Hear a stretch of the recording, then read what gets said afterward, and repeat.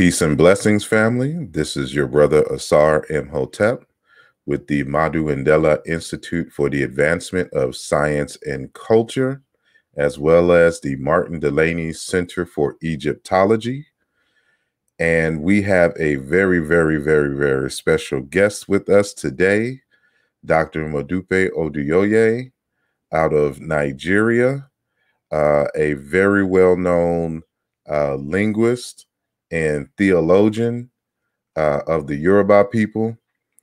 And we're going to have a detailed discussion about his work, about the connections he's made between the languages and the cultures of the Yoruba, the Hebrew, and the ancient Egyptians, and to see what other ideas he has been working on throughout the years.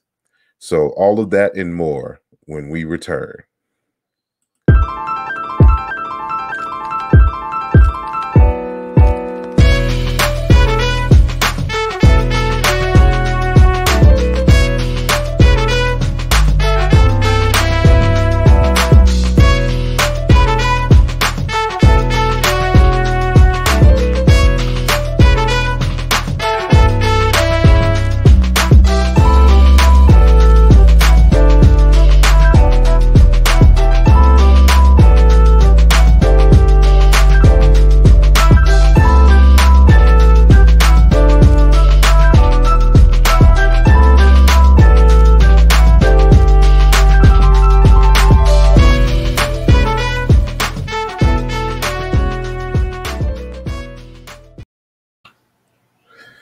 Again, welcome everyone.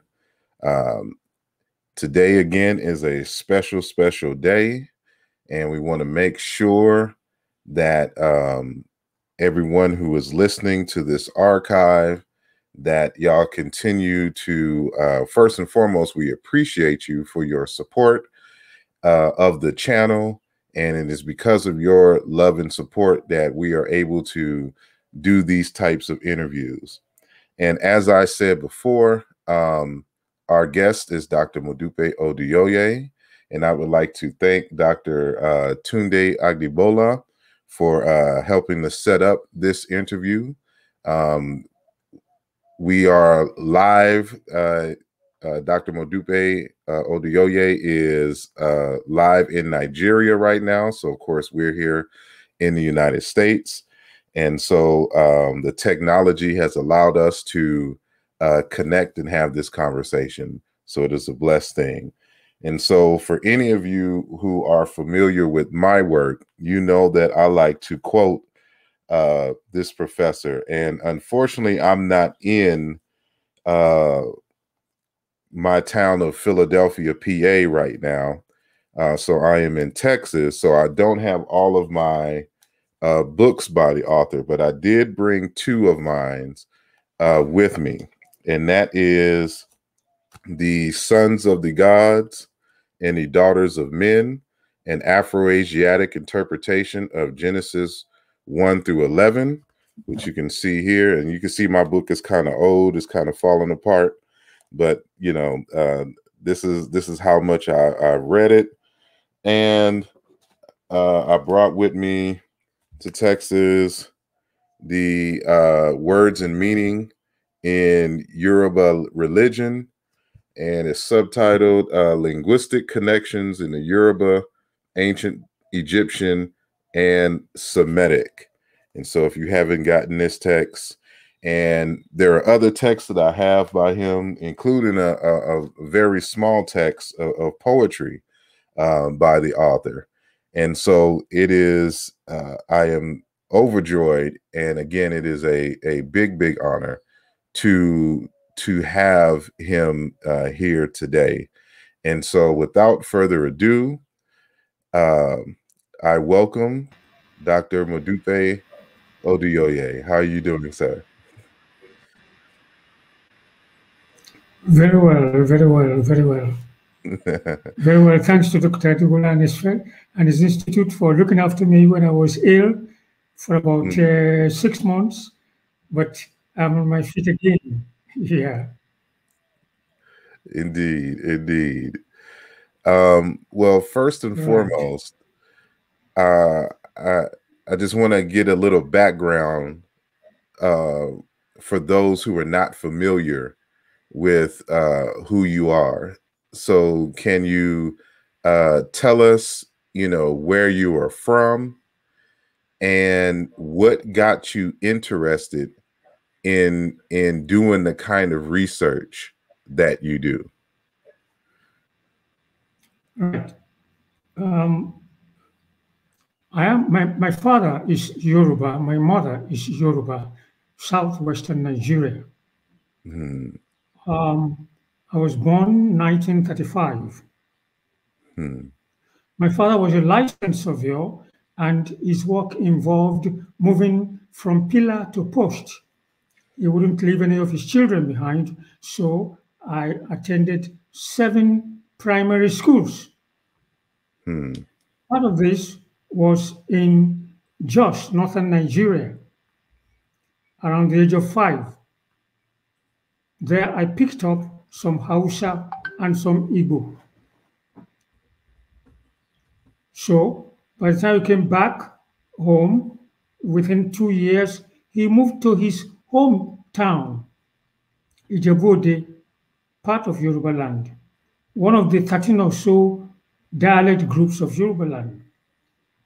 When you speak of Yoruba language or any language in the world, it is usually good to know that the language has dialects, and the dialects may be so varied that a young person may not be able to, from one area, may not be able to understand the other.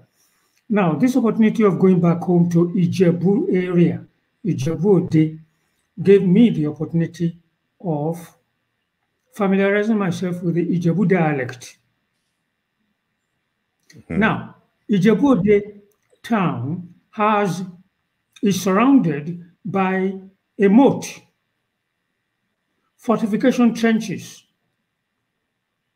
dated at about 800 AD, Hmm. acknowledged to be the largest moat in the world. Now, there must be something in that sort of community which found it necessary to protect itself. Necessity, one; ability, two. The largest moat in the world. A moat was one of the methods by which you doubled the height of a city wall. If you build from ground level, you'll get a height of a wall.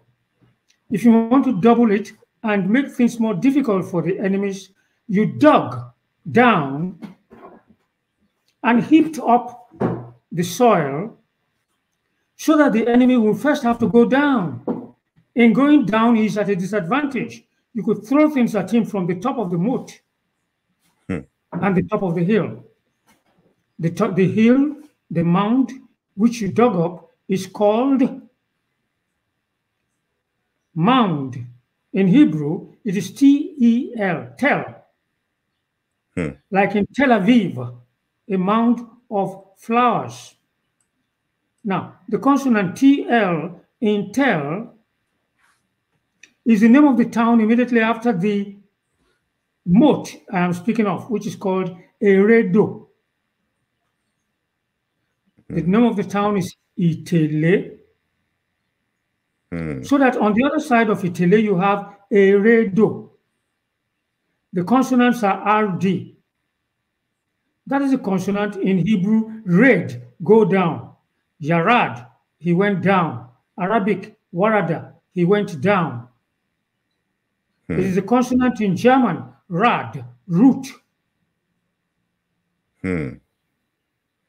So we are dealing with a worldwide thing.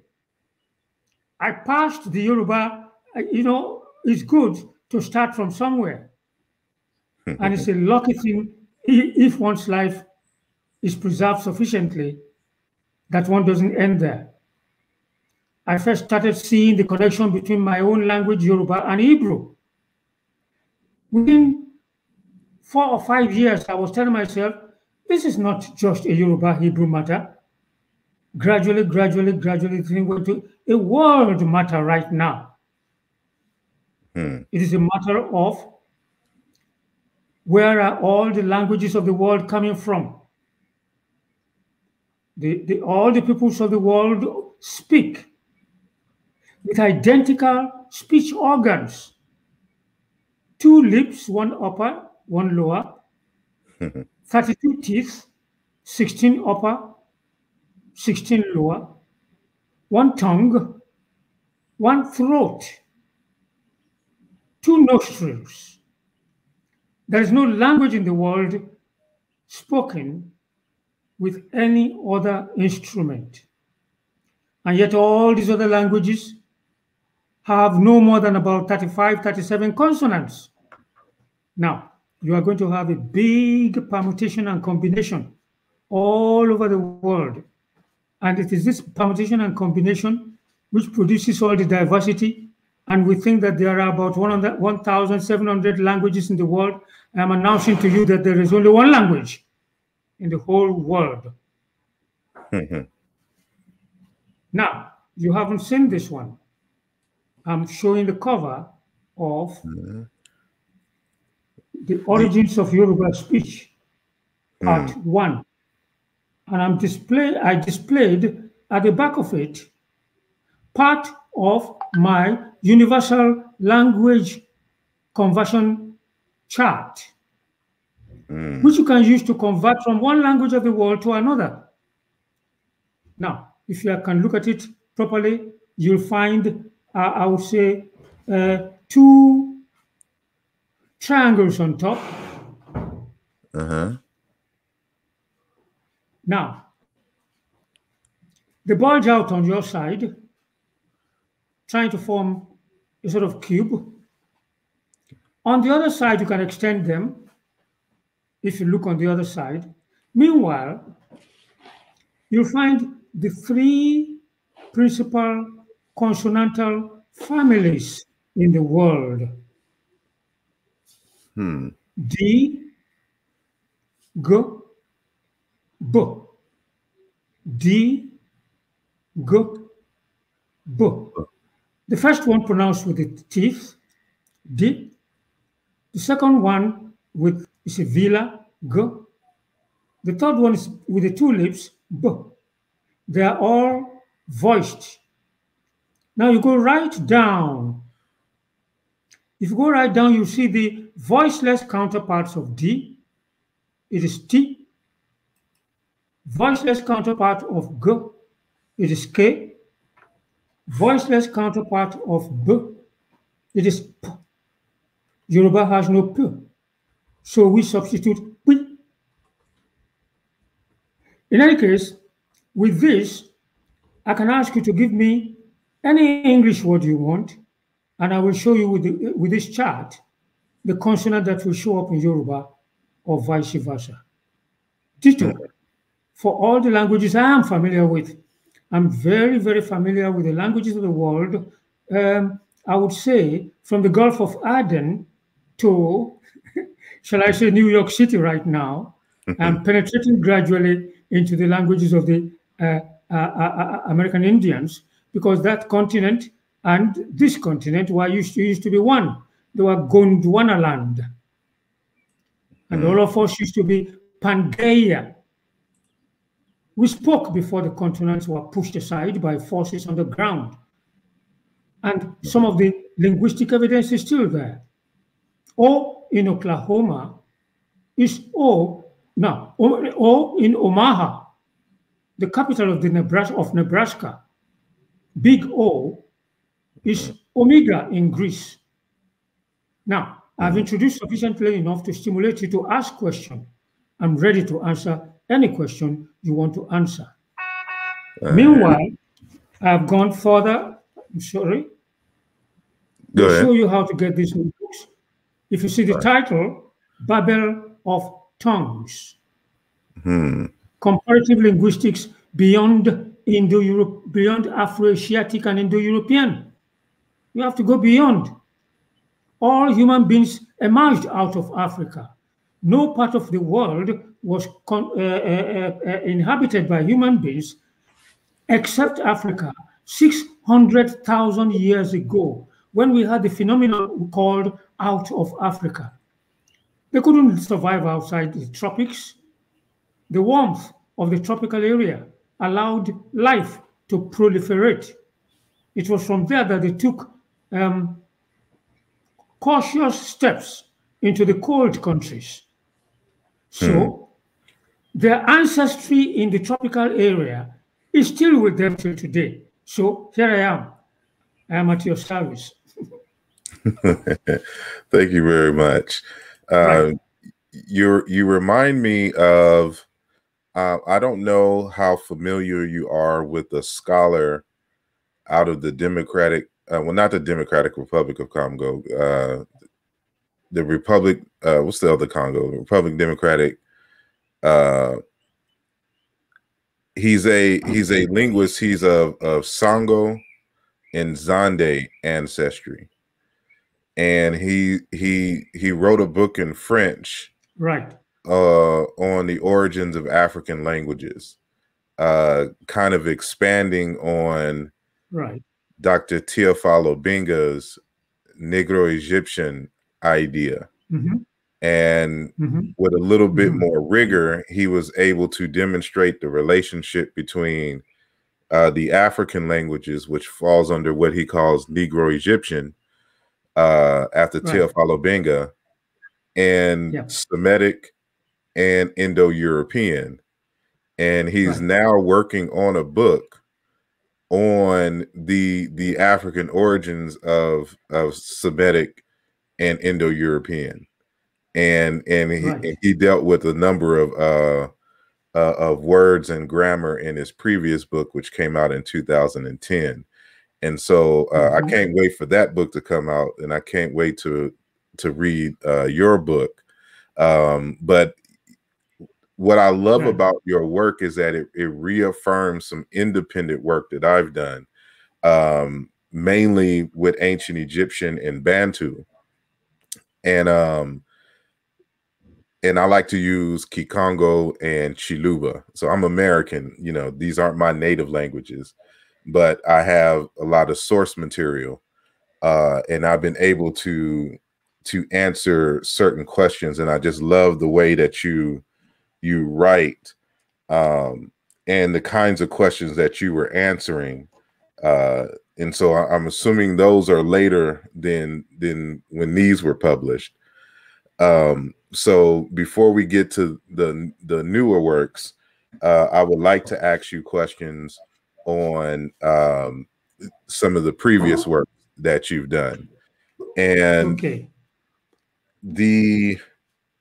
I know there's another book you have that I have as well on the Yoruba names.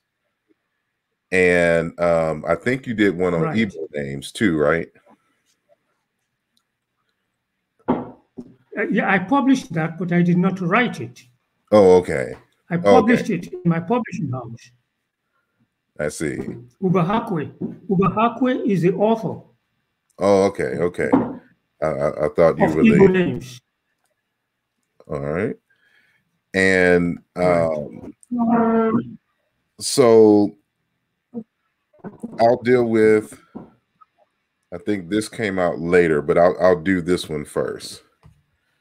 And this is the words and meaning in Yoruba religion, linguistic connections Mm-hmm. between the Yoruba, ancient Egyptian, and Semitic. And you start off the text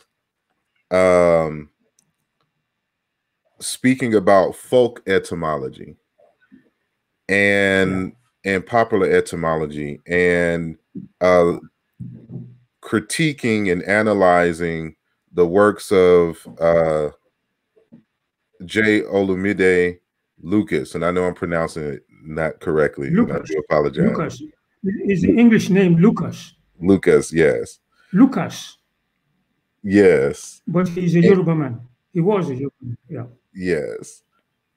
And I would like for you to address, this the inspiration behind this text, and why did you choose to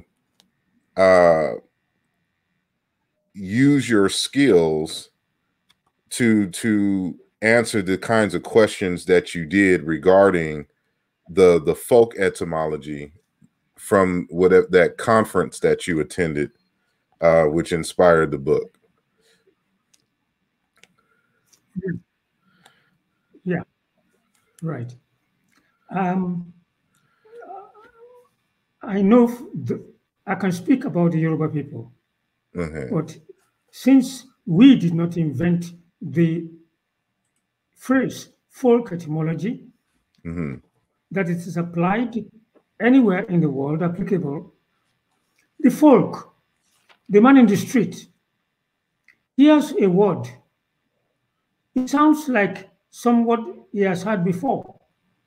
And he proceeds to try to say, this word has its origin of this word is so, so, and so.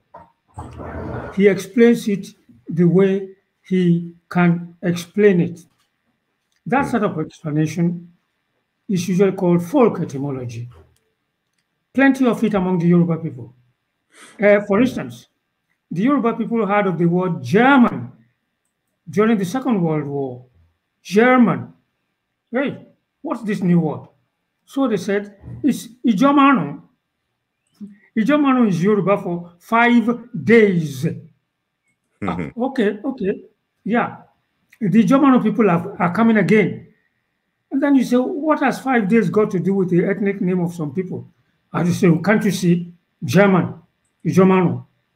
Okay. So later on now, somebody who knows German and the meaning of German and who knows Yoruba says, no, this is impossible. German is the Germani, whom Caesar found in that part of Europe, Germani. So we have to look at Germani from that line, not from Ijomano of the Yoruba people. Then the Yorubas heard of the name of Nnamdi Azikiwe, an Igbo man near here, near us here. Nnamdi Azikiwe, our first president. Oh, Azikiwe, what's that? Well, you know, there is Iwe at the end of it, and Yoruba Iwe means book. Oh, Dr. Azikiwe had a degree from Howard University and another one from Columbia, and he even taught there. And if you listen to his speeches in Lagos, it's full of big words in English. Oh, that man is a tree of books. You know, Yoruba Igi, and then Iwe, Azikiwe, Igi Iwe. Oh, and then the crowd will clap and shout. Okay, folk etymology. Satisfied. Then somebody comes, you people have come again. Where did you find any Igi in this man's name? Why don't you go and ask him what his name means? So that is folk etymology. It will go on forever. And it's accepted by the populace. It gives them Philip. They clap at popular gatherings. Right today, many Yoruba people are explaining the meaning of why the YHWH, called the Tetramagon in Hebrew, which we found written but not pronounced. Now, the Hebrews themselves or the non-Hebrews have tried to offer pronunciation. So, even some say Jehovah, some say it is Yahweh. Okay, so the Yoruba say, well, you know, it is let me see what explanation they are giving to that one now. Anyway, they'll produce their own word for Yahweh, Jehovah. Yeah. What he says will stand. What he says will stand. That is why he is called Jehovah. I listen and I laugh. Long time ago, I told the professor who taught me Hebrew in Yale, I said, you know, I'm looking at this YHWH, and in Psalm 29, it says that Yahweh breaks the cedars of Lebanon. And then it says, the voice of Yahweh breaks the cedars. Then in verse 3b, it says, Yahweh is the God of thunder. I said, oh, if it is the God of thunder, then YHWH is Latin Jove, Jove, the Roman God of thunder. I discovered that before I discovered any connection between Yahweh and Yoruba. So this is not a Yoruba matter. I announced to him, and he said, oh, I doubt if this is true. If it is true, it is, what did he say? Volcano. But I don't think it is true. So you know what I told myself? I said, one of the tasks of a pupil is to convince his master. Right now, if you look at the top of the book, so I dedicated my book to him. And then the publisher sent it to him. If you want to see his opinion, just turn to the back of The Sons of the Gods and the Daughters of Men and see whether he has now been convinced that YHWH is Latin Jove.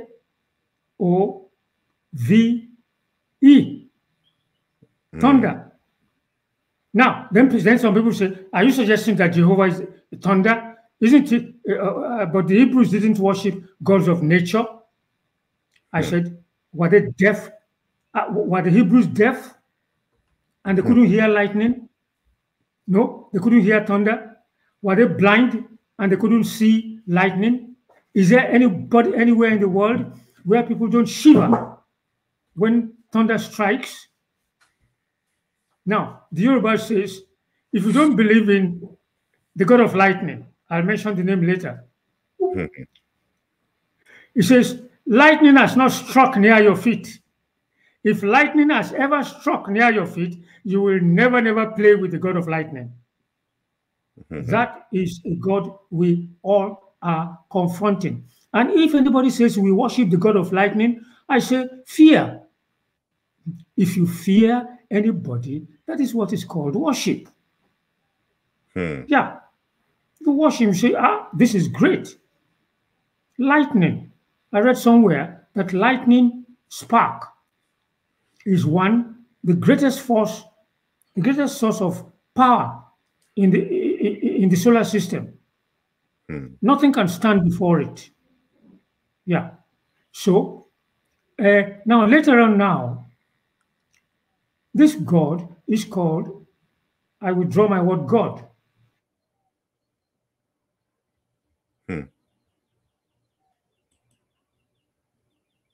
Hello?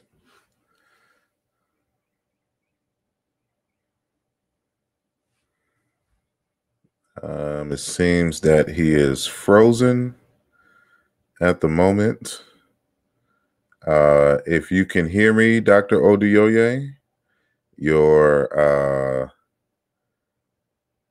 screen is frozen. And let me see. Let me type the screen is frozen. And until we get this situation straightened, he'll be coming back in. You know, you should know that, you know, volcanoes, and this is something that I've mentioned before in my work in terms of Yahweh, that he is a volcano god. But what a lot of people don't realize is that volcanoes, because of the chemical composition of when a volcano explodes, you'll see lightning and thunder over the mountain of an erupted volcano. And so it is very, very plausible. Looks like we got him back in. Right. Okay, yeah, there you go. I round that up very soon. So you begin to take universal phenomena and see how people all over the world respond to this universal phenomena and how they express or report back home their experiences using 2 lips, 32 teeth, 1 tongue, 2 nostrils, 1 throat, no other instrument. So They go further and tell us that Yahweh is a God, a jealous God. In Hebrew, El Kaneh. Now, the Kaneh, QN, is GN in Indo-European. So you get the Hindu god of fire, Agni. Then you get the Yoruba god, Yoruba archetype of blacksmiths who use fire, Ogun, to create. Then you get Hebrew, QN, for the one of the two sexes that creates a child, the woman. And Eve gave birth to her first child and said, Kaniti each. I have created a human being. All feminists all over the world should take note of that. A big boast. Eve said, I have created a man. And then he went on to say, Et YHWH. I said, look at what this woman is saying. You created Yahweh. So the QN, you now get in Greek, GN, Gune, woman, from where we got gyne, gynecology, monogyny. So, fire. So you begin to trace the origin of how human beings manage to stop being too afraid of fire. Animals are still afraid of fire today. But human beings at one time, I think there will be mythology all over the world. Who was the first to tame fire? They said he stole it from the gods. I am going to guess. I think that is Deucalion among the Greeks. But all over the world, we stole fire from the gods. Now, the gods are going to have it back on us. So, the Ogu people in Yoruba land, they sacrifice human beings. And the modern other people say, look at these people. They are sacrificing human beings to God. That is terrible. But they have what we call engine. Look at that. Engine. Engines. And part of their engines are aircraft. And an aircraft crashes and 350 people die in one single day. They don't accuse themselves of sacrificing 350 people to the Yoruba god of blacksmiths. Can you see that? We pardon them. But when we see, when they found the Yoruba people, what they are saying is that you cannot have engineering without sacrificing human beings. Go and check it. Blast and all that. Yeah. So we have to universally to get ready for these things. If you are not ready to pay the cost is called the sacrifice. If you are not prepared to pay the cost, then get away from it. When we have Chernobyl in Russia, even the Russians themselves couldn't deal with it. I think they came to the United States. Political fight or no fight. And they got an American surgeon, if it was, to do bone marrow transfer. And some countries scaled down their nuclear energy something. But some people don't know that you have to scale down, because what came out of Chernobyl was not visible. That is what is called spirit. In the New Testament, we had these people, the Sadducees, who do not believe in spirits or in angels or in resurrection among the Jews. So there are some people today who do not believe in spirits. I said, well, when your Chernobyl leaks, you will believe in spirits. Somebody says he doesn't believe in spirit in this year of, what is it, COVID? Yes. Have they touched the virus? Like Thomas, who said, "Oh, except I see and touch, I will not believe." Okay, let them not believe. They will believe on the other side of eternity. Yes. Lukuluku, I call it. I call this COVID Luku. The LK I got from LK in Greek, Lukos, wolf. This is a wolf prowling in the night. And it is a virus that affects poultry keepers here. He wakes up in the morning and sees 100 of his poultry dead. Who done it? He can't see them. The evil man has come in the night. It is as if wolves came in the night to eat them up and run away. So the Greek has lukos, wolf. We have LK lukuluku, virus. That is what. And how do we deal with this virus? Lukuluku, you give human beings a little tinge of it so that they get familiar with it and they can survive the bigger one. So with the LK, you introduce another LK, Greek, leukos, white. The Yoruba call the white bird leke. That is the cattle breed, all white. They said the black one killed them. Let us introduce the white one. It will cure it. So when we were young and we see an egret flying in the sky, we wave our hands like this and say, leke gbamileke eya daba gbamileke o, leke gbamileke eya daba gbamileke o. And we go and show our friends our nails. I said, look, I have got the white mark from leke. Now, Dr. Adibola is here to tell me whether we are kidding ourselves, illusion, or whether it really happens. So all these phenomena are existing among human beings universally. Let us begin from our ethnic group to study universal phenomena. Yes, that's where I am now. All righty. Yeah. I appreciate it.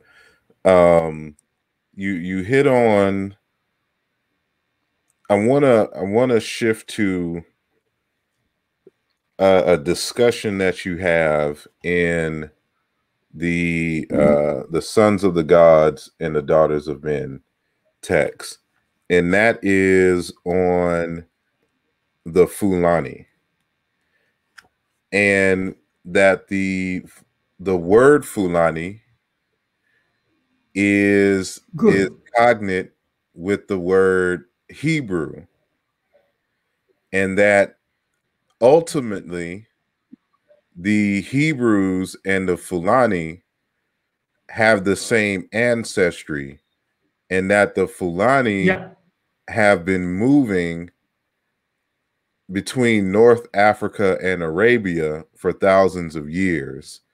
How did you come to that conclusion? And what was your insights on that story? Good.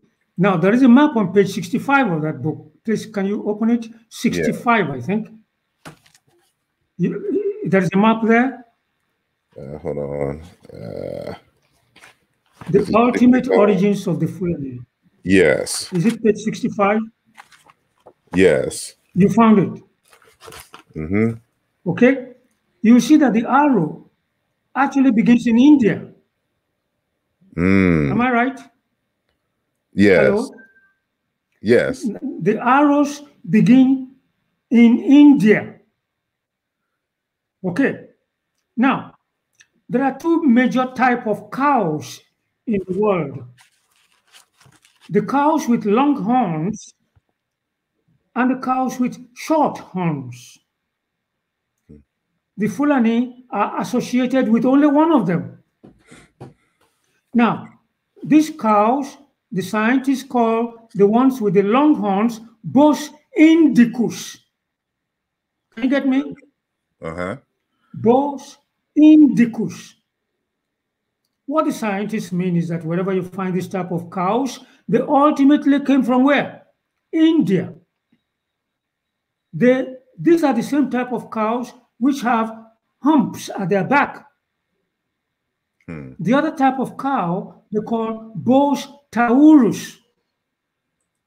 Latin, taurus, cow. Spaniard, taureau, France. Cow. Yoruba, atori. Whip, cowhide.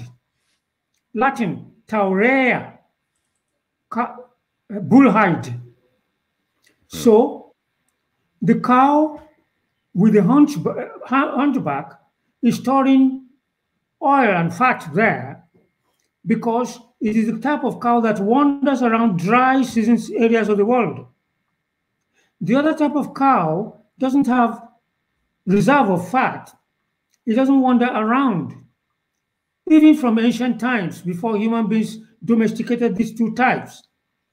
So we have indicated the origin of the Bos indicus.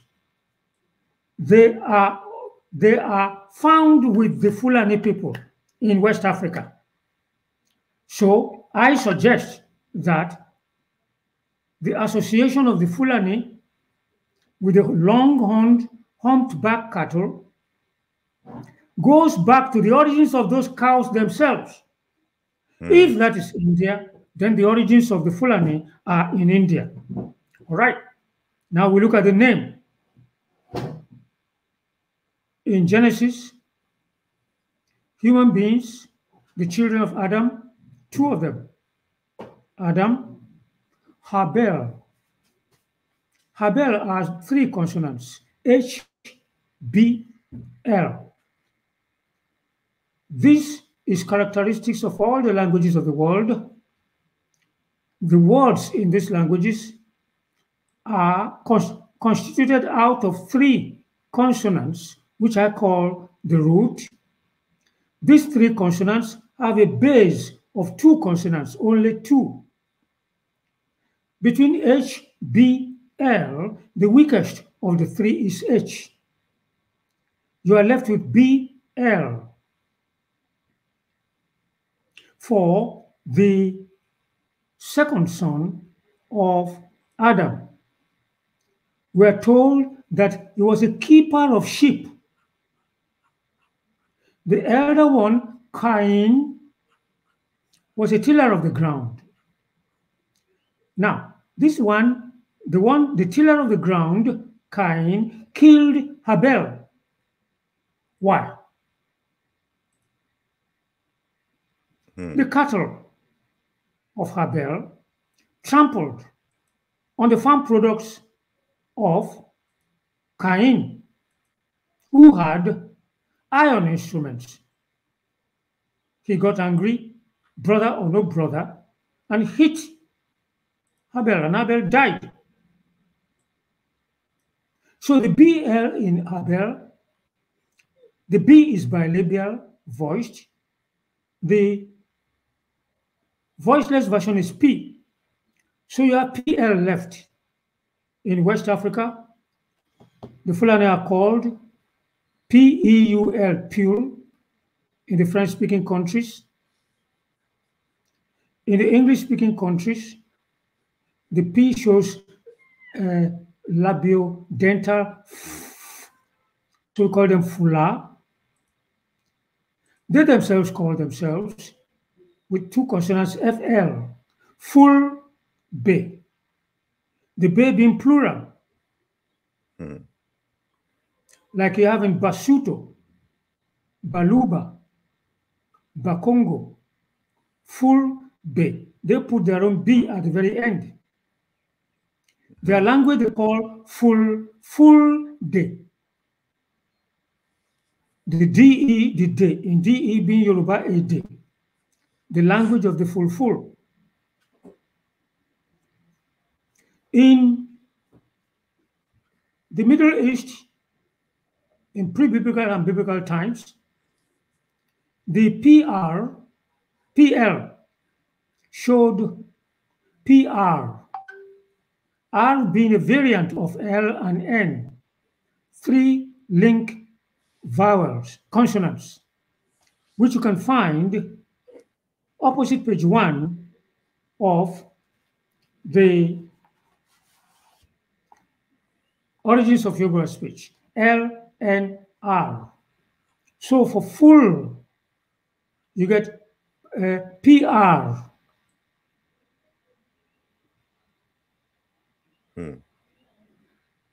Pro, PR, pray, spread, increase, multiply, propagate.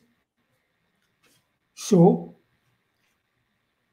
the Apiro scattered all over the Middle East. They were nomadic.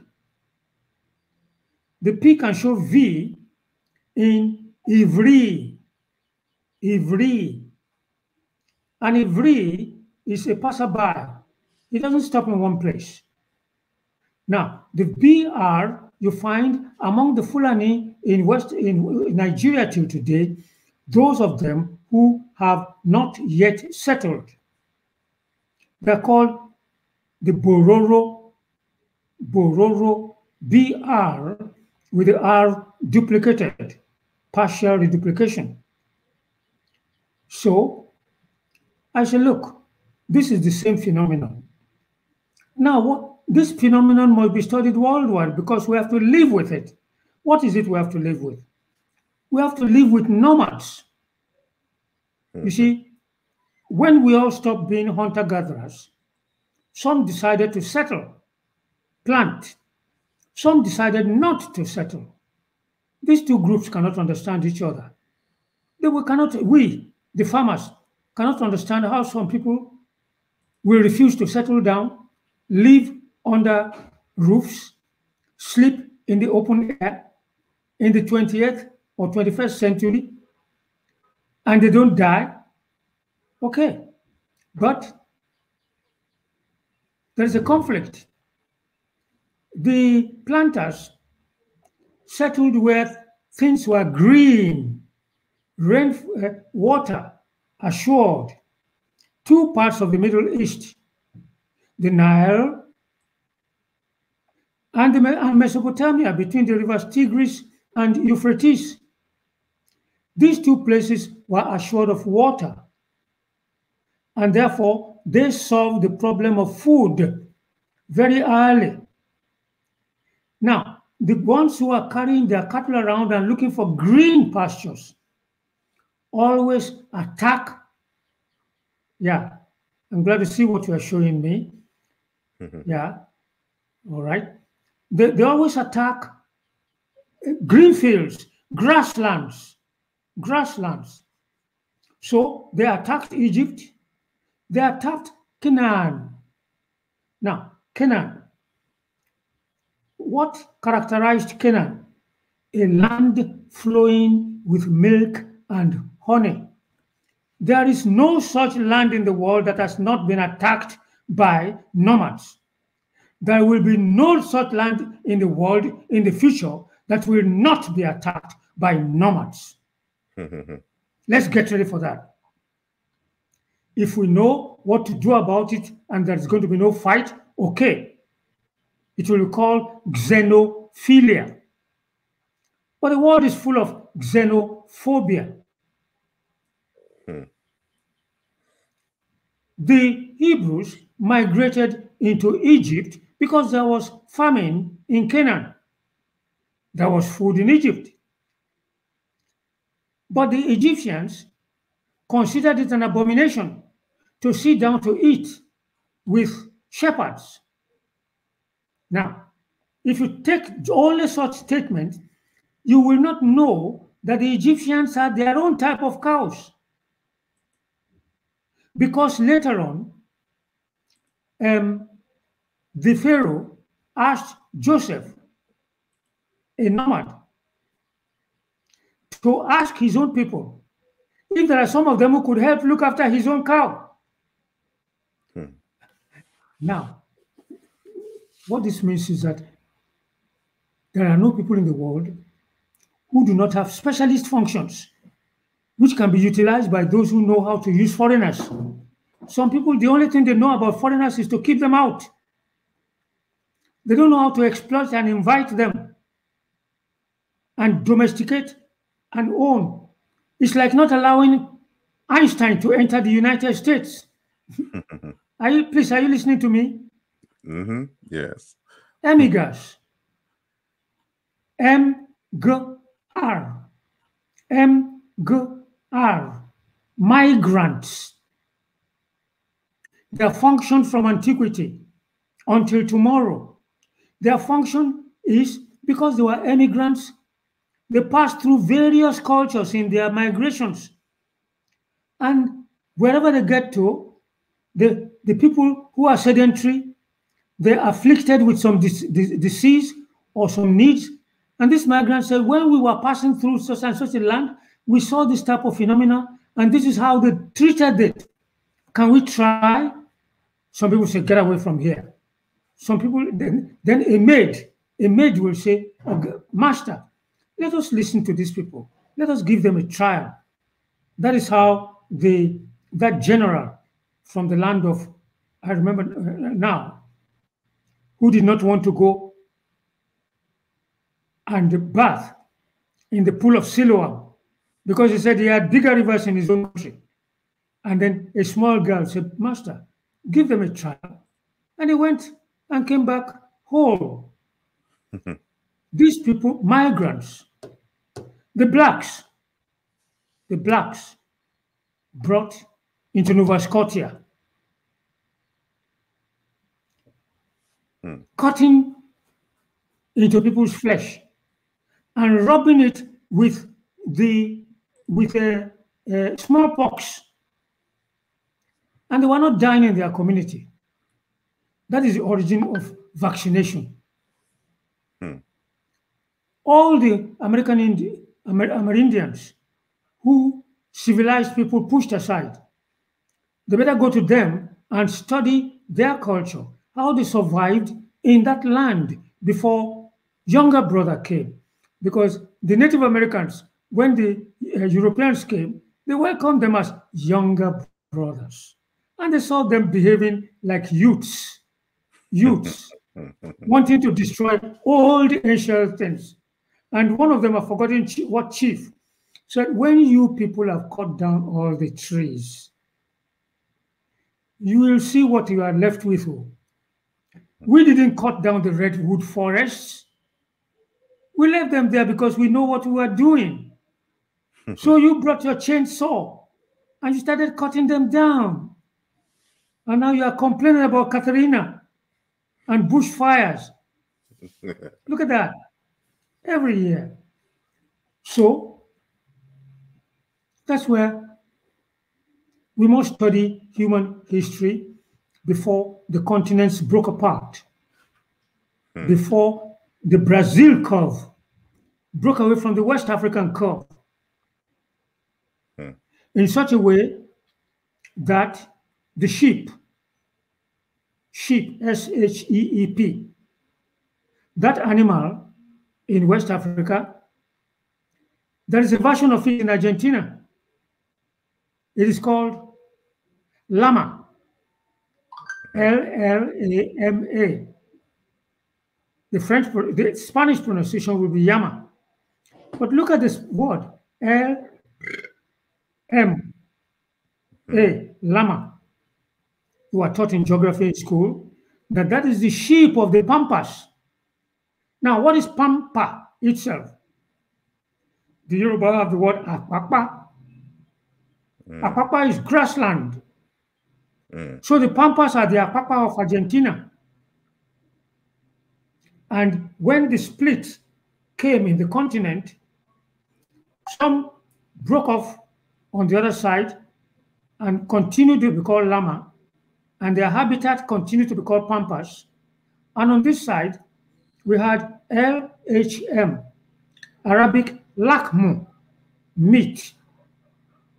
Hebrew, lehem lachmu, bread, something you chew. The L shows N in Hausa, nama, meat. In Chui, in Ghana, nam, fish, something you chew. In Yoruba, ar, ẹran, animal. In Shona, chiromo, mouth, meat with which you chew. So, who says globalization is a 20th century phenomenon? No, no, no. There is nothing new under the sun. Indeed.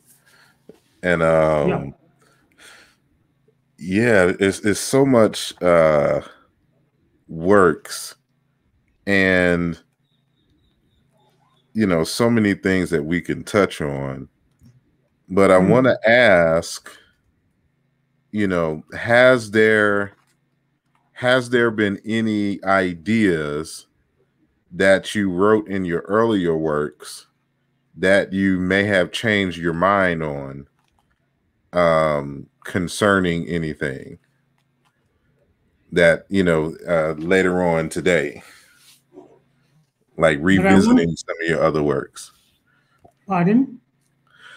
Are there any ideas that you had in some of your earlier works that you may have changed your mind on later, or you got more details and it got reaffirmed in later works? Because I don't think we have those. We don't have access to those other works in the United States. So I think this is the latest book that we can find here in 1996. What is that one? That's the Yoruba religion title. Words and meaning in the Yoruba religion. Okay. If you look at the appendix at the end of it, it was additional, required by Karnak House when they were going to publish the vocabulary of Yoruba religious discourse. Because there had been a gap of some years, the director of Karnak, Shabasakana, asked me to update it. So I gave that update. All right. I feel lucky that I do not, when I publish any of my findings, you can almost be sure that there are 10 years of notes and notes and notes in my house. I've been lucky that what I needed or have needed to withdraw and rescind, I offer to say right now, none.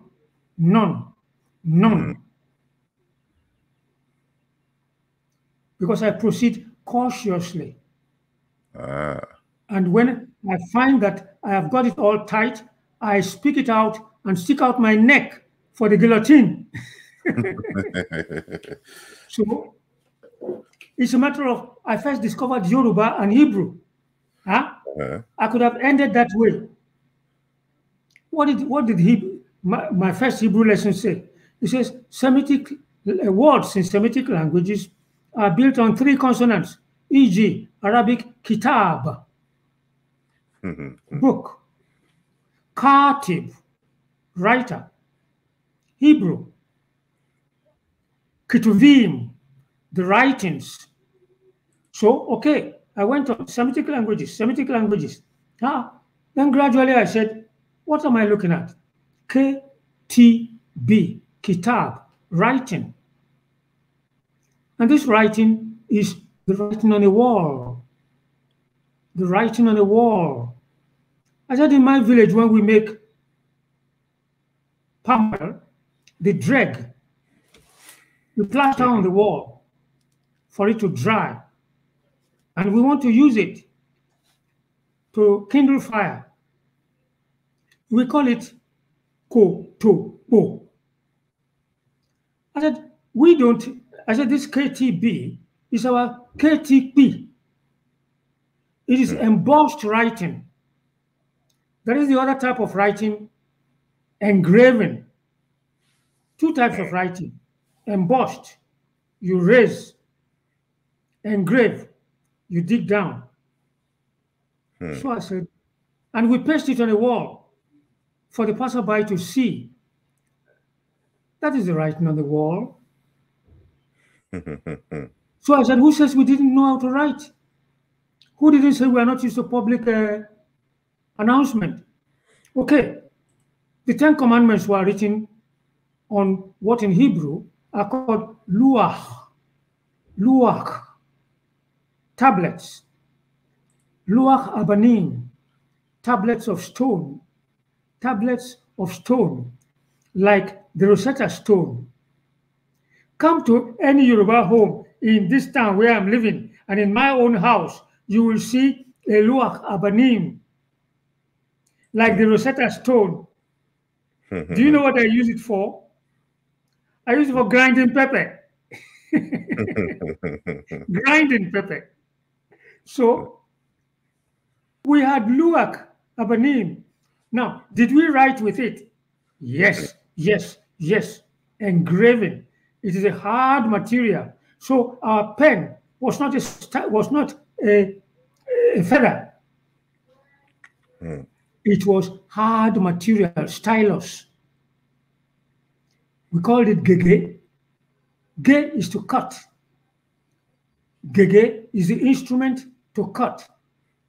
So we say, what when a man of authority says, we say the blade cuts it. What he says, abege. What is that abe which cuts what the man says? How do you cut what another man says? When the king says something, the scribe, having a tablet of stone in front of him and a stylus of steel, gege, begin to engrave on it because they are going to display it in public as a public notice. Abege, we had that before, but we did not have universal literacy. They were specialists. And the specialists, the people in the community couldn't even read it. You know, the Egyptians forgot how to read hieroglyphics. You are aware of that? Yes. And it took a cryptologist, if I may call it that way, to decipher it. He was not even an Egyptian. This is Champollion. And he was not a linguist. He was an architect. But he said this is a jigsaw puzzle. So, do you know where writing began in the world? In the areas of the world where they had solved the food problem and could afford the luxury of writing. I'll say it again.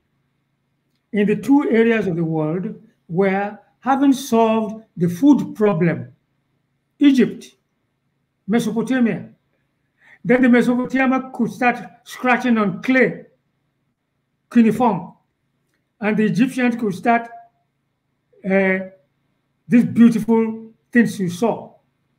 We don't eat, nowhere in the world do people eat art. When they are satisfied and they are not afraid of food, okay, they spend their spare time on art. Writing is an art. Art, in Latin, has two consonants, R, S. The S becomes T. If you look at this chart, you'll find T and S on the first vertical line together. R and S, artes. Originally, anywhere in the world, artists were the people who wrote. In Hebrew, you find H-R-sh, harash, harash. The harash was the artisan. His material could be wood carver, harash etzim. It could be bronze, Harash Barzel. These were the people who, with their inscribing, engraving, their art is prescribed today in many graves worldwide in memory of what used to happen. You find gravestones engraving the old ancient way on hard material marble. That was ancient writing. Grapho in Greek, GRV, grave in English, and grave in Yoruba, in Hebrew, QBR, keber, grave. The QB merge in Yoruba to find you labio villa B, which is common in West African languages, the pronunciation, but the ability to pronounce it like that, non-existent in many other areas of the world. So we say bere. Now we see bere. We make bodily incisions, and we have for the grave, we say to the dead person, Odibere, until the grave. So these are the ancient origins of writing. The man who said Africa has no history. History exists where people take to writing. I can find no writing in Africa south of the Sahara. Therefore, south of the Sahara, there was no history. Very, very ignorant man. Because all he was saying is that I cannot read the hieroglyphics. That's all. Yeah. So I stopped there. Meanwhile, he couldn't read the hieroglyphics and he went back home to say he saw no writing. Yeah. So alphabet was the original writing. Who taught Greece to write? The Phoenicians. And the Phoenicians were Canaanites, coastal Canaanites, who formed a colony in the country of Hannibal. That's Tunis, the country of St. Augustine, who wrote the best Latin of his own time. Hannibal had an ambition to conquer Rome, and he was already going with an army using a beast of burden, elephants. Just because there are no elephants in the Sahara today, within the history of the Sahara began when all the elephants had vanished. No, we have to go back to the history of the Sahara before desiccation. Before desiccation. And when desiccation began, and people ran in 4 directions looking for water, some went east and stopped when they saw this water flowing northwards. Northwards. And the Europeans were surprised. How can a river flow northwards? All our Euro rivers flow southwards into the Mediterranean. This one is flowing northwards, and this land is a land of mystery. So the Arabs call it MSR, Misr. The Hebrews call it Mitzrayim, Aim being 2, the lands of mystery. Oh, they found a lot of mystery in Egypt. The Egyptians called that river Iteru. Iteru. That got into the Hebrew Bible in 2 forms. 1, Yor. Yor. 2, Yitro, the priest of Midian, a priest and a doctor. From Yitro, we got Greek iatros, physician. And then we got Greek hiereus, priest. So all that passed into Greece. Greek passed it into Europe. Europe did not know that Greek got it from Egypt. And we say, whom do we say is the father of medicine? Hippocrates.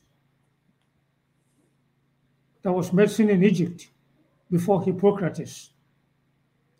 The oldest university in the world is Al-Azhar, 900 and something AD. Al-Azhar.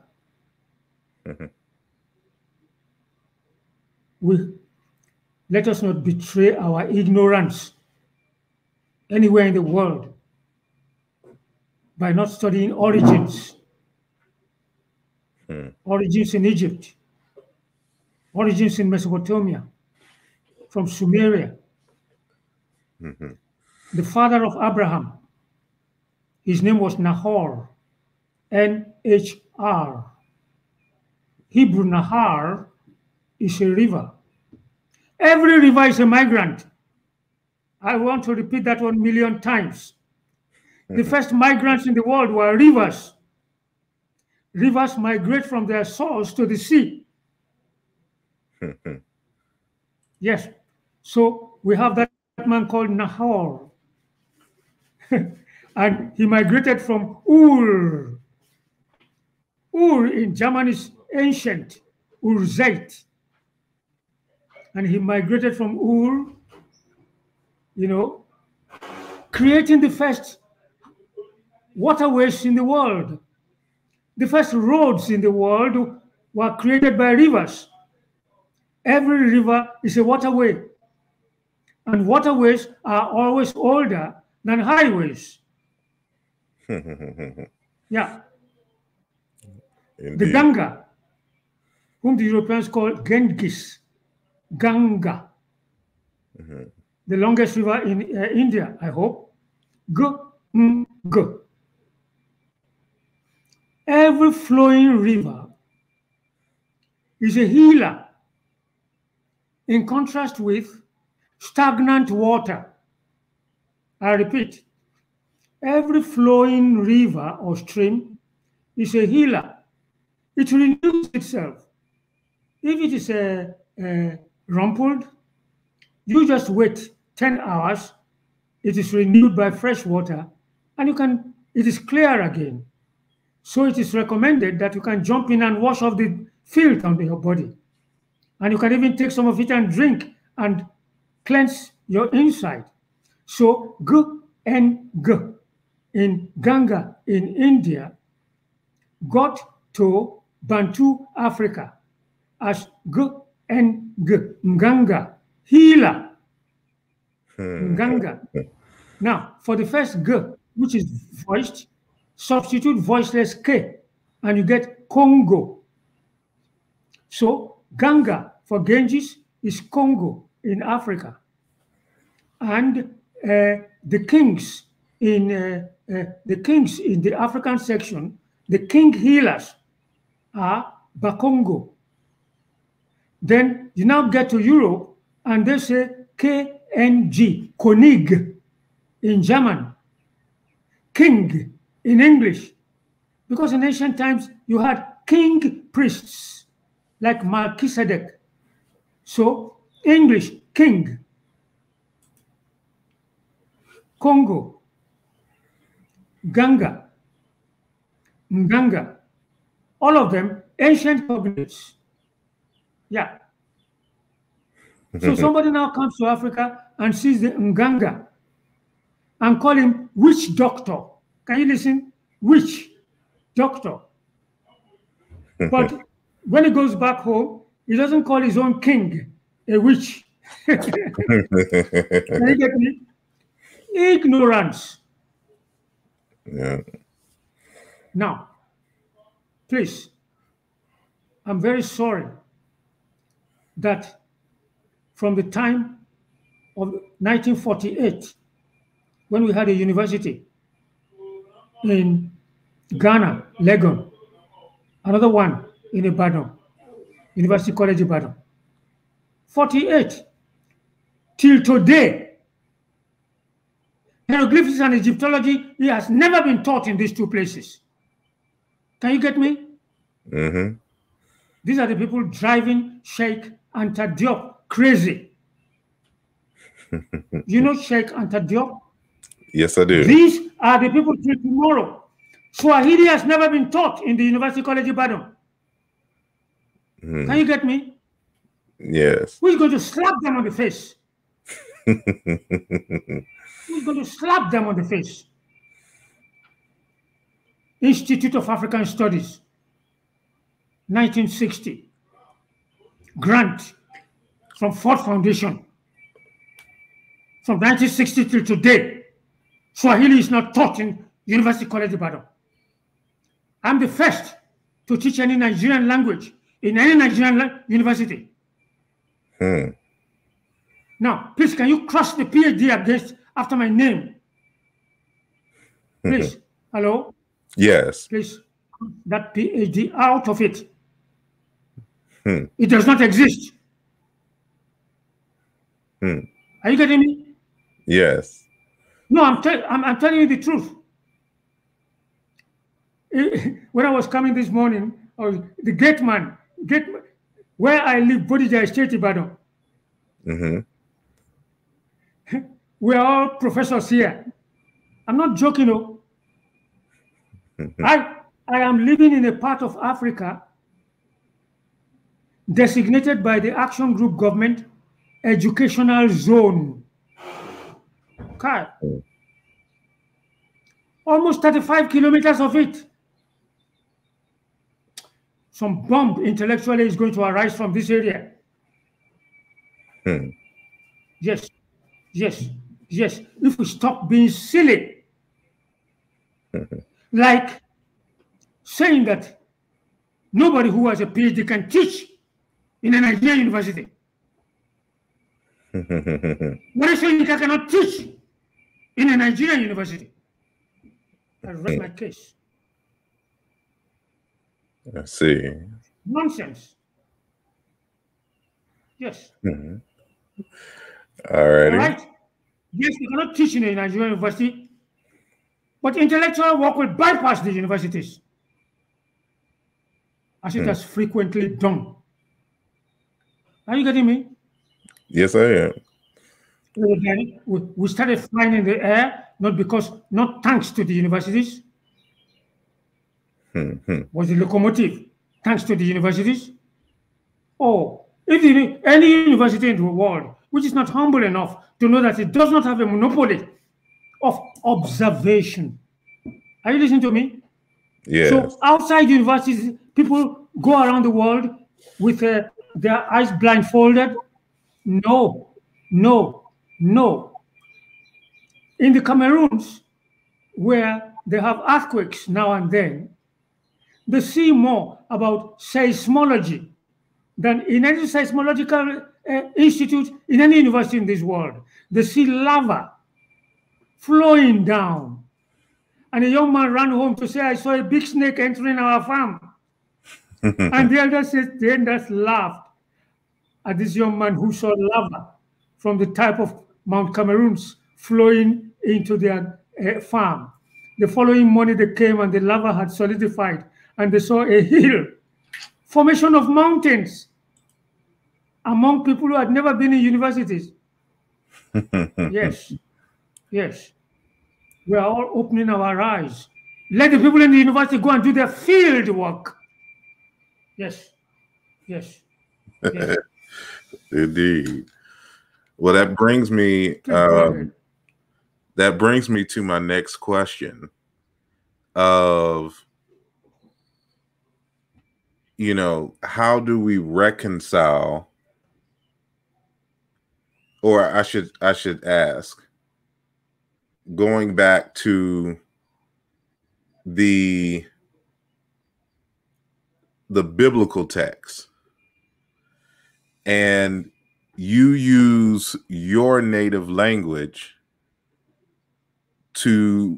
as a basis for reinterpreting ancient Hebrew scriptures. Yep. And so, like, how important is African languages, especially West African languages and culture, to the proper interpretation of the biblical text? All right. Okay. Put it this way. The word in the Hebrew Bible for the first thing created in the image of God has a consonant DM. Adam. Are you getting me? Adam. DM. As far as the Hebrew Bible is concerned, what is this image of God? He was already standing on two legs. The Adam, the image of God, in the Hebrew scriptures was already standing on two legs. Now you come to Africa, and he says, you know, we used to go on four legs. We didn't drop, we were using this DM before we began to stand on two legs. DM in Africa, in English, write down Adam, and write at the end of it A-N-T. A-N-T. You get what? Adamant. So Africa tells you, go around the world, anything you see that is adamant, that is the image of God. You go around.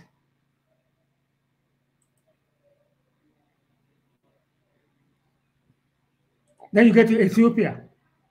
And you find DM. Damo. D-A-M-O. Damo. You say, what's that? They say, Python. Are you getting me? They say, Python is Python is adamant. If you don't believe it, go near it. And it will wind itself around you.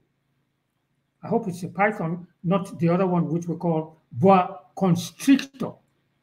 Without teeth, without biting you, it will twist itself around you and it will stretch you dead.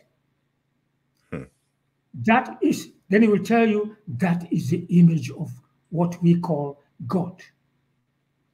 They say we have, then the Igbo people will say, oh, we have our own DM before we were standing on two legs. They say, what is that? They say, we call it Odum. O-D-U-M. Odum. You say, what is that? They say, lion. Huh? You say, a lion is in the image of God.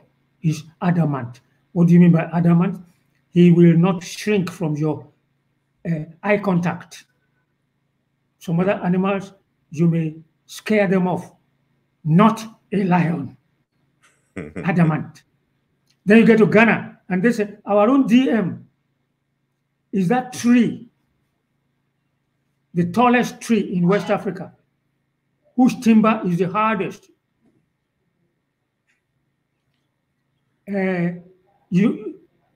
Euphoria excelsis, that's the scientific name. Its timber, if you strike it with your machete, instead of the timber getting indented, it is your iron machete that will bend. They say, this one is adamant. So they call that tree Odum. Now, the Yorubas call that tree with a name which has RK, Iroko. That RK is what you have in English, rock. A tree that is as adamant as a rock. Now, they say this is our ancestry in Africa goes beyond the four-legged one, the two-legged Adam. It goes up to these four-legged ones. Therefore, when we give ourselves our full name, It has three components in Oyo. Something like Adeyemi, Alabi, Opo. Opo is a staff, a rock. You say, what's a connection with? Why are you connecting your family line with a rock? Another one, Adeyemi, Alamu Erin. Erin is the elephant. RN in Yoruba, Erin is RN in English, iron. An elephant is as tough as iron. So you come back to before we were walking on two legs. All right. You now ask, who is the Son of God? It seems Christianity is interested in that question. Who is the Son of God? 3 or 4 Gospels. 2 of them has genealogy of Jesus Christ, Matthew and Luke. Matthew began from Jesus. No, maybe from Adam to Jesus. Luke began ending from Jesus to Adam. And he was saying something, Luke in particular. And Luke says, I have studied all what the previous people who wrote their gospel said, and I have now stating my considered opinion. He was a physician, shall I say, a researcher. And he went on. Enosh, the son of Adam. Adam, the son of God. Can you listen to that again? Enosh, the son of Adam. Adam, the son of God. When I saw it in Luke 3:38, I began to test my Christian friends. I would say, open Luke 3:38. I say, focus your eye on it. Don't allow any distraction, because I'm going to ask you a question. And then I say, are you looking at it? You say, yes. Are you sure you are looking at it? Yes. Then I say, who is the Son of God? You will say, Jesus. I say, is that what you find in what is in front of you? He'll look at it again. I say, are you looking at it? You say, yes. Who is the Son of God? You say, Jesus. I say, what's happening? Did you do something in primary school called silent reading? Did you do something in secondary school called comprehension? Did you pass school certificate comprehension? Look at the text again. He'll look at it and say, are you concentrating? You say, yes. Who is the Son of God? He'll begin to quibble. That is, the doctrine that Jesus is the Son of God is not found in that text. And he's afraid to allow the truth of what is finding to come out of his mouth. And there's a lot of Christian theology and fighting going on about that, refusing to acknowledge that Adam is the Son of God, made in the image of whom? And that the python is the image of God, and that the lion is the image of God, and that the Iroko tree is the image of God, and that anything adamant is the image of God.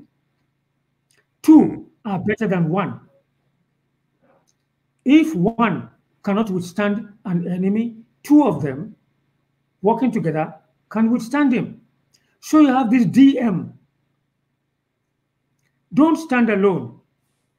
Combine into an assembly.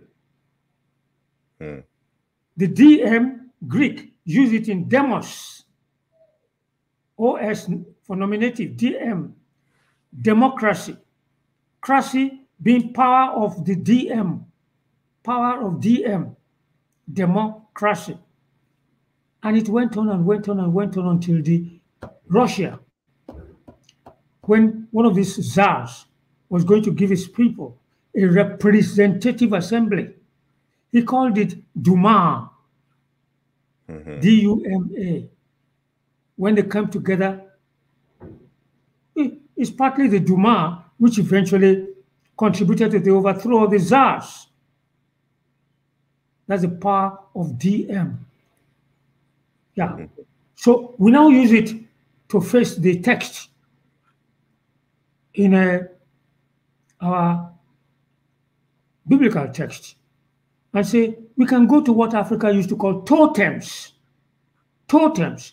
You'll find totems in Haiti, Tahiti, and in all those parts of the world where the black people spread to. But I don't know whether Europeans now understand what is the meaning of a totem. The Native Americans have totems. The Africans have totems.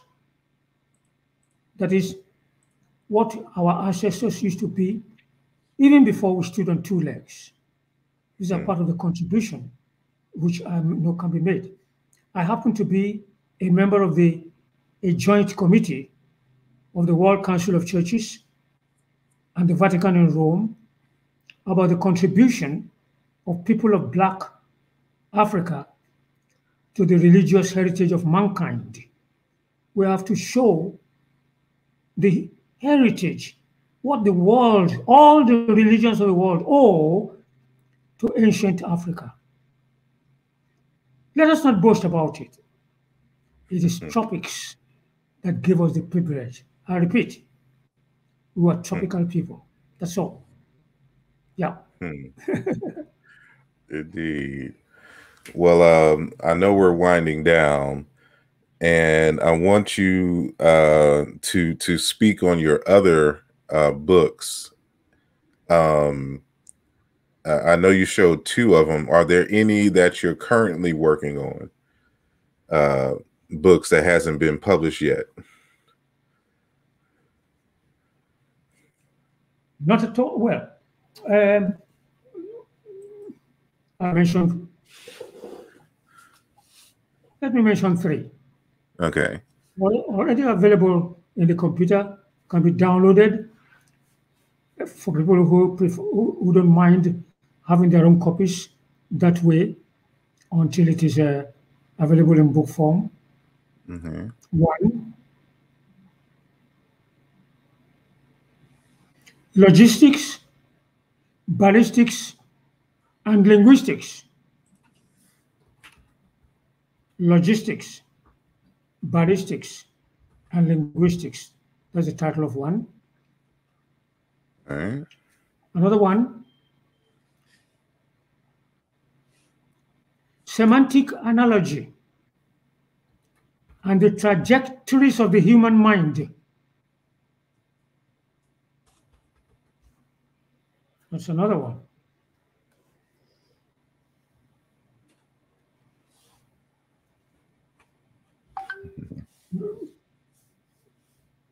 The Babel of Tongues.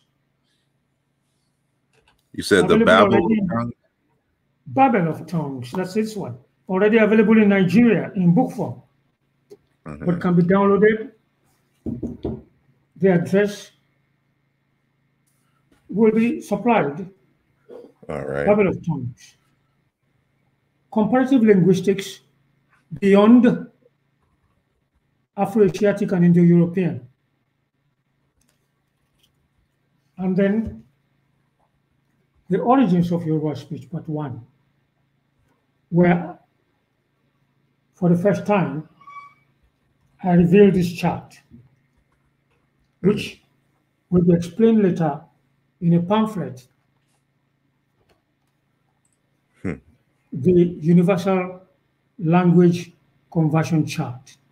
Now, all these are already again 2005 materials. So what has happened between 2005 and now? Okay, I'll mention this title. Lightning, thunder, and rain. I'm studying those phenomena worldwide. Thor, or the Scandinavians, that's their own god of lightning. Jove of the Romans,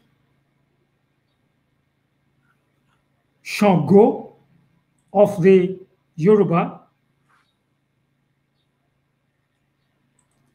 which is Sang in the Cameroons for pure, holy. Sanctum, sanction. I give you the word sanction, hold the word sanction in your hand. All human communities need sanction for their laws. A law that has no sanction, people will break it. They'll say, who's going to catch me? So everywhere in the world, they create somebody, something, some principle would they say, he will catch you. They make him very speedy. You cannot run away from him. They make him very strong. And in many parts of the world, they found in nature, lightning has that characteristics. Physical characteristics. Yeah. So I'm studying lightning, their words and their concept for lightning all over the world. Its association with thunder and the inevitable consequence, rain. From Hebrew, barach, lightning, to Greek, brocade, rain. English, brook, water dropping from heaven.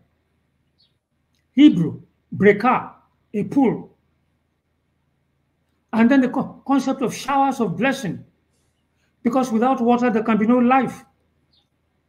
And it is lightning which produces, which ends in rain and blessing. So there's no blessing anywhere in the world where they do not understand lightning, thunder, and rain. And they need to understand the language. If you read Psalm 19:1, Hashamayim Musapurim Kavod El. The heavens are broadcasting the thunder of God. You have to understand that language. Lightning is a speech of God. The speech of God is audiovisual. What if I speak to a deaf man and he doesn't understand? Lightning.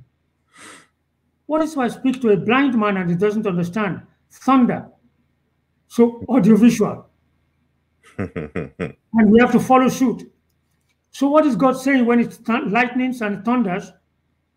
God says, I've done my own bit of the contract for you to have all your food anywhere in the world. Go and pick up your hose. I'm not going to pick up the hoe. And I'm not going to put the seed on the ground. That's your business. If you like, let the water flow away into the sea. It will become salt and you won't be able to drink it. If you like, collect it. So, can you get that? Yeah. We must not behave like as if God has condemned us to learn the techniques of the Romans, to go and bring water far away into Rome in aqueducts. What about collecting straight away before it sinks into the ground in what the Yorubas call Oshoro? R, which you find in English, usher, U-S-H-E-R, S-H-R. Usher all this water into a shore. Does God create a river without a shore? If God does not provide a shore, the whole world will be flooded. So we too should provide ourselves with a shore. We used to have it here, and then all these modern architects are designing houses for us without providing this usher. Every roof is a water collector. And we're now depending on boreholes in the ground. And we have to pump it up again with electric power, which we have to pay for. Stupid modern people. Modernism can be stupid. Modernism is full of what I call rigmarole. Solving a problem with a formula more complicated than the problem itself.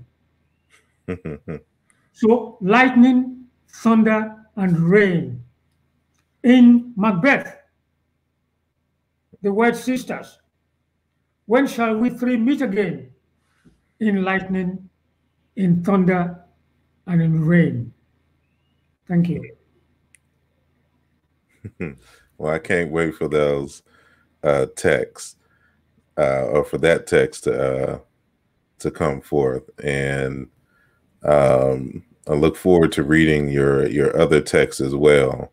And I'm pretty sure that it will, enhance my studies. Matter of fact, I'm working on a text right now titled Chiluba, the language of the Baluba people in Central Africa, their name of God, Maweja, or Maweja, Yoruba, Orisha, and ancient Egyptian Ak. That's how Egyptology speaks, and is subtitled An Exploratory Etymological Study. Right. And I build off of, there's aspects of the text where I build off of your analysis of Orisha in this text here. And it was actually, there was two other works. It looks like he went out, but he'll come back in. But there's two other works that helped influence and help me solve this problem as well, that are mentioned and cited in the text. But hopefully we can get the professor back on. But in the meantime, y'all can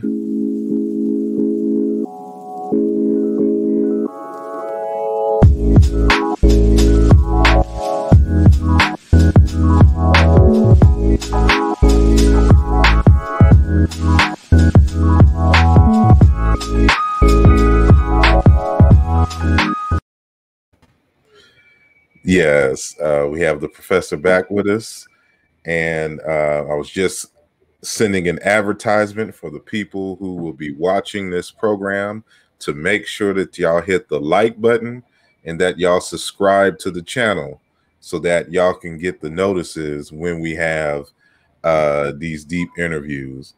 But as I was saying before you went out, the book that I'm working on,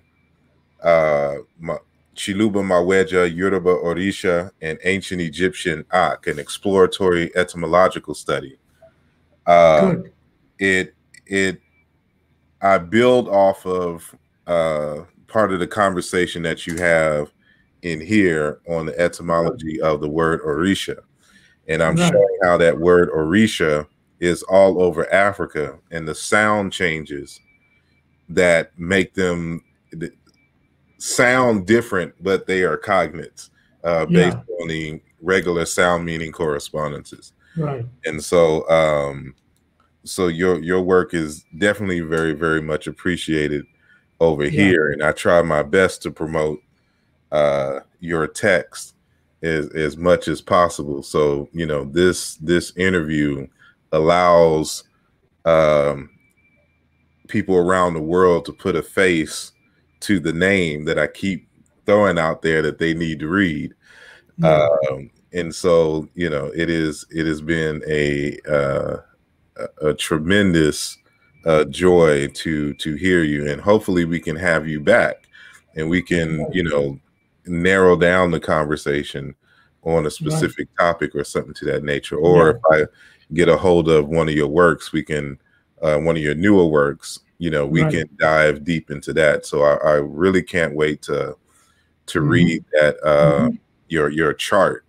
I forgot the title of the book. The origins. Was it the origins of Yoruba speech? The origins of Yoruba speech. Yeah. Logistics, ballistics, and the trajectories of the human mind. And we have semantic analogy, we have the Babel of tongues, and the comparative linguistics beyond Afro-Asiatic and Indo-European. If I can find these, I'm looking on the web. I can't find them anywhere, but I'll keep looking. information about it will reach you maybe in about 2 days or Okay. yeah. All righty. Right. No problem. I'm looking forward to reading your work. I sent you, well, I sent Dr. Agdebola a Okay. pre-copy. And so And Dr. Adebola said he has already got it. yeah, I sent it to him to send you. Okay. I will read it avidly. And I will mark it. Yeah. I look forward to your feedback. Yeah. Yeah. Well, I won't hold you up too much. We're going on 2 hours here, but if you have any last words, some final thoughts that you want to say and you want people to know, the floor is all yours. Right. Anybody working with human language, I want to give the following hints. One, no language is an island. No language is an island. Whatever is your native language, know that it does not exist in isolation. Therefore, listen to other languages you may come in contact with. That is one. Two, inside any single language, no word stands alone. Words are born in twins or triplets. If in English you find the word pin, P-I-N, look for pen. Can you get me? Look for P-I-N-E, pine. You have not left English language. Do the same to any language, your own language, and you'll see how the consonants are the bones. We do not rot fast in the grave, but the consonants like I, E in pin, E in pen, I, E in pine are the vowels in any word, in any language in the world. You'll find a lot of kicks and enjoyment for yourself. It's an endless process of search. Yeah, all that human beings have ever thought about will be crowding in upon you. Thank you. Indeed, indeed. Well, I appreciate you greatly.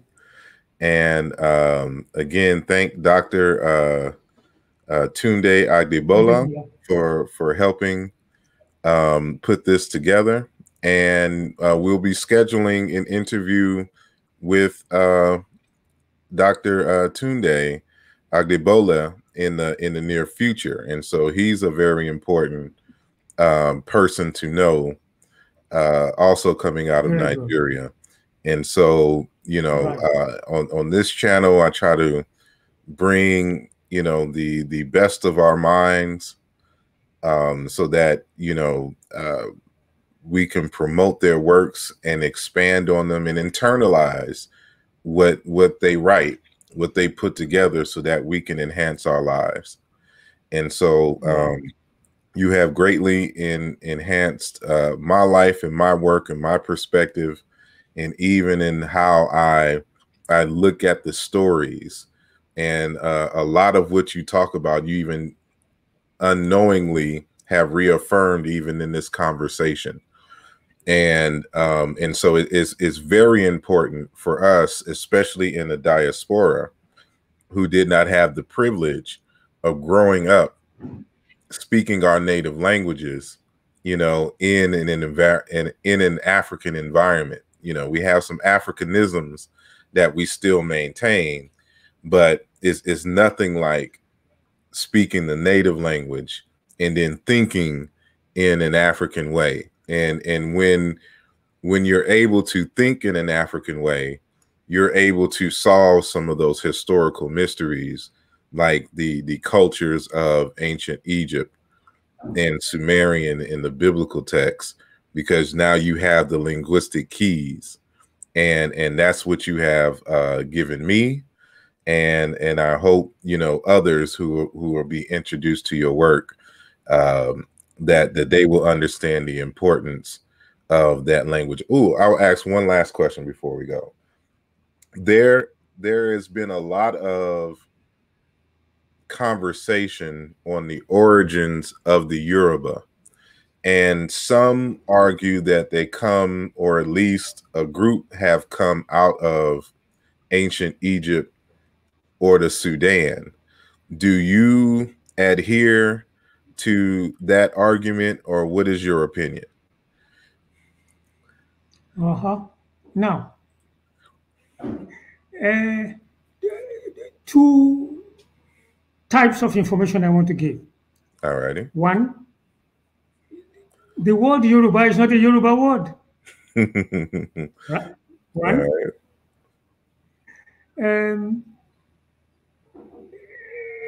The same people who called the Yorubas Yoruba called Europe Yoruba today.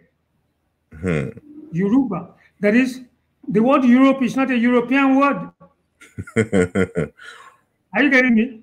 Yes. People in the Middle East looked towards sunset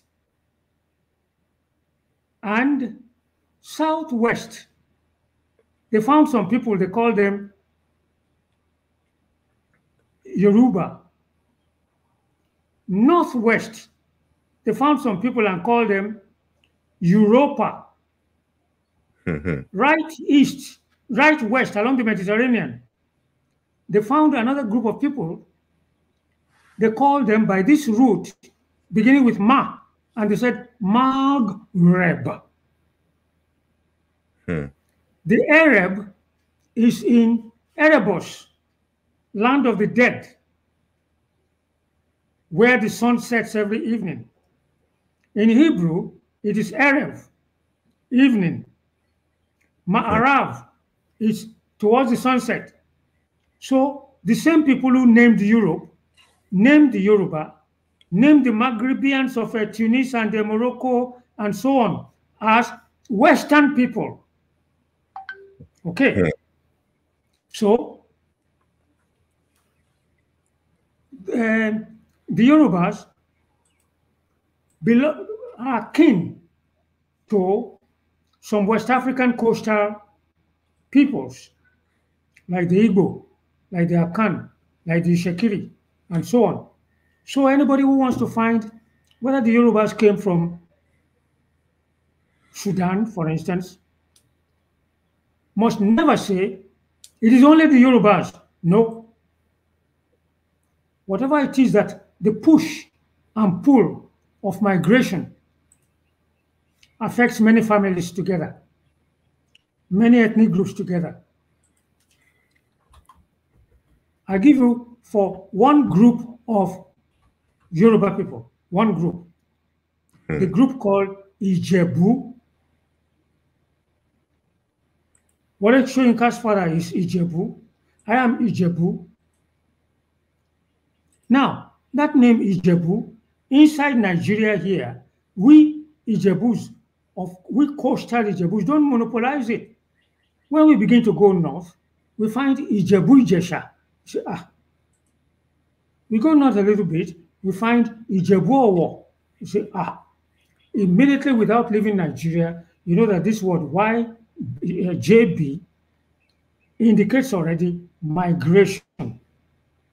So you begin to ask yourself, is the migration from south to north, that is from Ijebu Remo, Ijebu Ode, Ijebu Bo in the south near the lagoon, to Ijebu Jesha, to Ijebu Owo, or the other way around? And I tell myself, okay, two hypotheses. The Ijebu coastal met water, lagoon, Atlantic. They have to change their lifestyle to go further. That type of place is called land's end, end of the land. Now, there is in this area a town called Ikosi. KS in Ikosi is what you find in Zulu, in South Africa, Nkosi. Harvest. Harvest is the end of the planting season.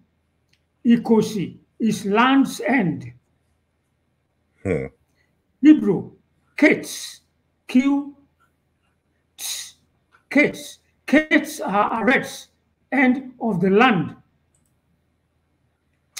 So I said, these people are coming from the north, and they reached land's end and named it Ikosi. So, so I said, I'm going to pursue it. Where in the north? JB, Jebu, on the confluence of the White Nile and the Blue Nile was a Jewish settlement called Yeb, Y-E-B, Y-E-B. It was set up by the Jews to guard the southernmost point in the territory of the Persian Empire, in gratitude for the fact that Cyrus, the Persian king, freed them from Babylonian captivity. So they said, we'll guard the southernmost point of your empire for you. Y-E-B, Yeb. The Portuguese, when they were coming to West Africa, called the Jebu people Jabu, Jabu, Y-J. Now, Alexander came, Alexander the Great, defeated Cyrus, disbanded Yeb. Some people from Yeb, who are Hebrews, went up the Blue Nile, one of the tributaries, and got to Lake Tana, giving rise to the Falashas. I have been on Lake Tana in Ethiopia, where the Falashas, before Jesus was born, and there were Jews in Africa. Some other one ran south along the White Nile, and they would get to Lake Victoria. Sorry, I said Lake Victoria. That's one of the problems. That is in Yaza. We call it Yaza. And you need to compare Yaza with the longest river in Asia, Nyangtse, Nyaza. If we did not recover our word Nyasa for Lake Victoria, we'll think that Queen Victoria is more important than the native name Nyaza. Anyway, some now went down to Ijebu, Ijebu Jesha, Ijebu Gbo, Ijebu Ode, Ijebu Remo, until they got to Land's End in Ikorodu, KRD. I'm currently now investigating whether there is a connection between Ikorodu in southern Yoruba land and Takoradi, the seaport in Ghana. These are all what I'm investigating through studying the consonants and the consonantal families and the geographical environment and a bit of the history I know to see whether people don't carry their old ancient name with them wherever they went. That's how we got New England. Yeah. And I'm studying old word names in the New World, even in America, at the broadest world, Cambridge University, Cambridge, Massachusetts. You know what I mean? Yes. Huh? Los Angeles. What are Angeles? Las Vegas. What is Vegas? You know? Yeah. So, because the words are not millions. The words are tied around our neck when we migrate. And we get to the new place and say New Orleans, New Orleans, New this, New York, Nueva York, Nova Scotia. Bringing all the old names. That's how we brought all the old names from the Middle East. Why Middle East? Accident of the rivers. What is it? Nile, Yeah. Tigris and Euphrates. Take Euphrates. Cut out the EU, which Greek supplied as good. Good fratis. In the Bible, it's frat. Frat. That frat, RT. RT. In South Africa, it's umfolozi. Umfolozi. In England, it's floss. FLOSS. The mill by the floss. In Ghana, it is VLT. Volta. Are you getting me? Yeah. These are the rivers that flowed out of Eden. One of them, Gihon. Yes.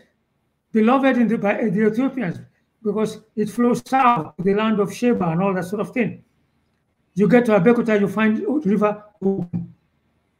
That's our own Gihon here. Yeah. So these are the brothers fight each other, by the way. Just because we have one language doesn't mean we are not going to fight each other. Cain and Abel were said to be brothers. And there is what is this called? Sibling rivalry. Yeah. Look, can you imagine Jacob deceiving his brother twin? Whereas look at our families and see such phenomena. But also let us learn to build a Philadelphia. America had to build a Philadelphia. Otherwise, the Americans will kill themselves off. Yeah, Philadelphia, brotherly love, everywhere in the world, and build it solidly in that style of architecture which you have on the Parthenon. You can find such a building in Ibadan where I live, on top of Mapo Hill. It was brought here by the British, but solid foundation everywhere in the world. And people fighting against xenophobia. There is no time today to tell you that GZN is G-She-N in the land of Goshen. Yes, the land of Goshen is the land of aliens. Every country must provide a land for aliens because you yourself were aliens. Yes, who dropped from heaven? Yeah. Nobody, if anybody say, I am Native American, we came in 1700 and something. You say 1700 and something. What is 1700 and something? You came first and then you begin to shut the door against new migrants. You are starting to fail. You are starting to fail. I repeat it. You are starting to fail because you got the land from those who welcomed you. If they killed you on the shore when you first came in a single boat, what is that boat called? Mayflower. Yeah. If they had massacred everybody on the Mayflower, the history will be different. They welcomed them. Yeah. Yeah. Right. That's Indeed. where we are. Well, again, I appreciate you coming and joining us today. I think it's after 5 o'clock in Nigeria right now. So it's just becoming afternoon here after 12 on the East Coast of the United States. And I thoroughly enjoyed this conversation and love learning from you. And so I'll definitely be in touch and hopefully we can get you back again. Again, we'll be setting up an interview with Dr. Tunde Adigbola very soon. So, and the major work that he's doing, out there in Nigeria as well. And y'all need to get to know who he is. So with that said, thank you again for the interview. And for those of you who are listening, again, leave a comment, like the show and make sure that you subscribe to the channel so that you can get further updates of these upcoming interviews and conversations that we're having. So with that said, God bless y'all. Good night. Hotep, peace, how we say here. Bye. Thank you. You're welcome.